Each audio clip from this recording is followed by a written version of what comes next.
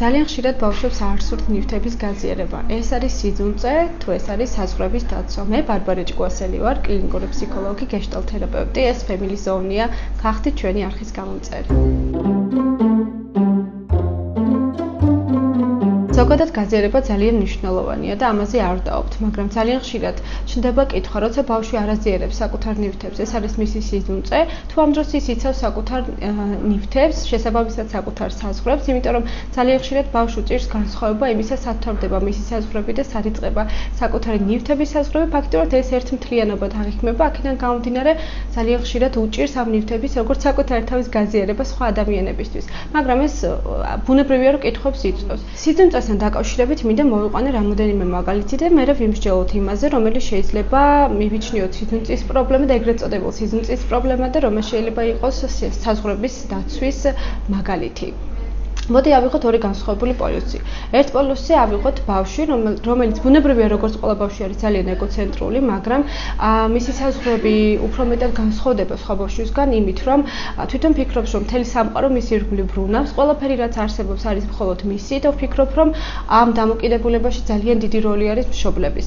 რეალურად მშობლები მას აწოდებენ ინფორმაციას, რომ ყველაფერი რაც მათ აქვთ, ყველაფერი არის ბავშვის, ყველაფერი რაც ირგვლივ არის მისი და შესაბამისად ამ ბავშვს პირობითად რომ მქონეს ერთნაირი სათამაშო, ძალიან გაუჭირდება ამ სათამაშოების გაზიარება და ბუნებრივია ერთგულყოფი ადამიანები ამას როგორც სიძუნწეს ესე შერაცხავენ. გვაქვს ასევე მეორე მაგალითიც, ბავშვს რომელსაც ზოგადად შეუძლია რაღაცების გაზიარება, მაგრამ მას აქვს საყვარელი ნივთები, რომლის გაზიარებაც არ მოსწონს, არ უყვარს და თვლის, რომ მას აქვს უფლება, რომ ჰქონდეს, ასე ვთქვათ, საკუთარი ნივთების შენახვის შესაძლებლობა.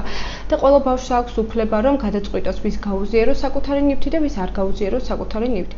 მოგეხსენებათ საკუთარ ნივთებზე და საკუთარ საზღვრებზე ეს რუნვა იწყება ძალიან ადრეულ ასაკში, ფაქტიურად ადრეული ბავშვობიდან და შეიძლება ითქვას, რომ ძალიან მძაფრდება ბაღთან პირველი კონტაქტის შემთხვევაში.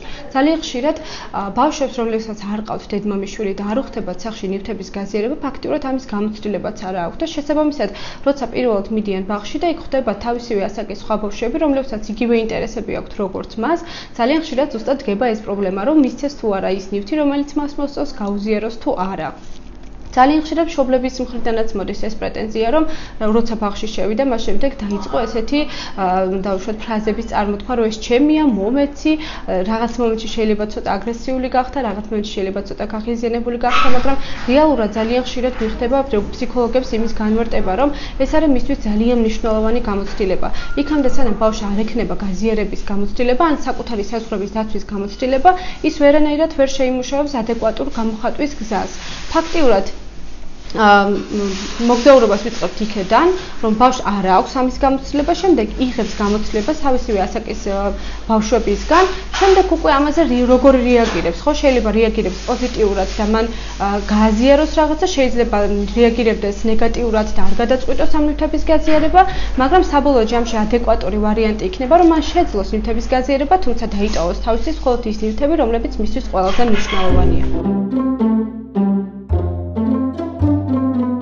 ასევე ძალიან მნიშვნელოვანი კითხვა დგება, როგორ შეიძლება მშობელი ან დაუშვათ ბაღის მასწავლებელი დაეხმაროს ბავშვს იმაში, რომ მან შეიმუშაოს ადეკვატური ქცევა ამ თემასთან დაკავშირებით. ძალიან მნიშვნელოვანია, რომ არ მოხდეს ზეწოლა ბავშვზე, არ ვაიძულოთ, რომ გააზიაროს საკუთარი ნივთები, იმიტომ რომ რეალურად ერთხელ იძულების შემთხვევაში მას მეორეჯერ არ გაუჩნდება ამ ნივთების გაზიარების სურვილი, თუნდაც დაუშვათ ის არ ეწინააღმდეგებოდეს საკუთარ სურვილებს, იმიტომ რომ ზეწოლა არავის არ სიამოვნებს. მეორე მხრივ ძალიან მნიშვნელოვანია, რომ ჩვენ თუ გვინდა, რომ ბავშვს გაზიარება მოსწონდეს, ამის ნათელი მაგალითი ვართ ჩვენ და ჩვენ უნდა მივაწოდოთ ეს მაგალითი ბავშვს. გავუზიაროთ ერთმანეთს, დავეხმაროთ ერთმანეთს, რაც ნიშნავს იმას, რომ ბავშვისთვის ეს იქნება არა თეორიულად მიწოდებული მასალა, რომელიც ნებისმიერ დროს შეიძლება რომ გავაკეთოთ, არამედ ეს იქნება პრაქტიკული გამოცდილება, რომელიც მისთვის არის ძალიან მნიშვნელოვანი. ბავშვებს, რომლებსაც არ უყვართ ნივთების გაზიარება, ძალიან ხშირად ეკრებათ ხოლმე ძუნწის იარლიყი, რაც მათთვის საკმაოდ დიდ პრობლემას წარმოადგენს, იმიტომ რომ ბუნებრივია ყველაფრის მიმართ ადამიანს პირველად განწყობა უყალიბდება. თუ ბავშვს ჩამოუყალიბდება განწყობა, რომ ეს არის ძუნწი, რეალურად მთელი ცხოვრების განმავლობაში გადაწყვიტავს ამ განწყობას, რომ მიყვეს და შეასრულოს ზუსტად ის იარლიყი მოირგოს, რა იარლიყიც მას მიაწოდეთ ბავშვობაში, მიაკრეს ბავშვობაში. შესაბამისად, მე მინდა რომ ყველა ადამიანს მივცე რეკომენდაცია, რომ ფრთხილად ვიყოთ იარლიყების მიკროსთან დაკავშირებით, ფრთხილად ვიყოთ ზედმეტსახელების დაძახებასთან დაკავშირებით და ზოგადად გავუფრთხილოთ როგორც საკუთარ სივრცეს, ასევე ბავშვის პირად სივრცეს.